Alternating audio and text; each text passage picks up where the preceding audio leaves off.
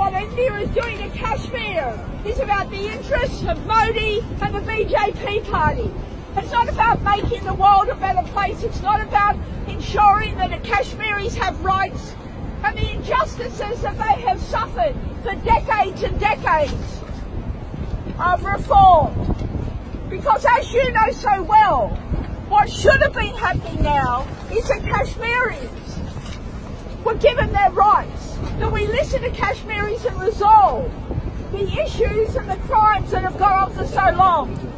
Last year I had the opportunity to go to Kashmir. I went to the line of control, to the refugee camps, and I was shocked at how serious the situation is, and deeply worried that there are so few people in the wide world, amongst the journalists, amongst politicians, amongst decision makers, who understand of the shocking crimes that continue against the Kashmiri people.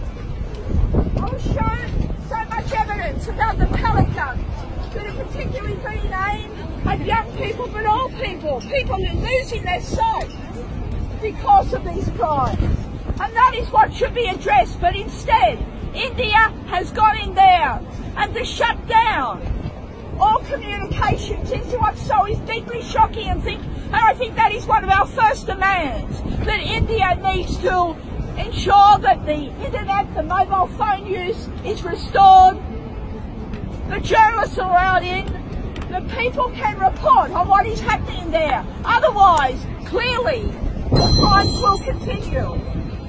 I appreciate it's very cold. It's fantastic everybody's got together tonight. We have another protest here on Sunday at 11 a.m. I hope we can all get together again. But what I also hope is that we can continue a conversation about what are our demands for Kashmir. Being very honest about it, I'm deeply committed to the cause, but I often find it hard to explain in a few sentences exactly what people like myself who support the Kashmiris, what we're asking for. I can explain about the pellet guns, I can explain about all the shocking things that they've done to the Constitution at the moment. But how do we sum it up? And I think that's where we need to get together, because our movement that here has come together tonight has to continue.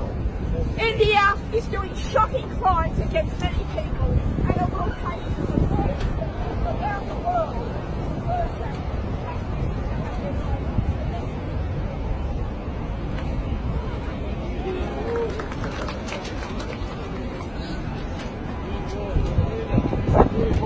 Freedom!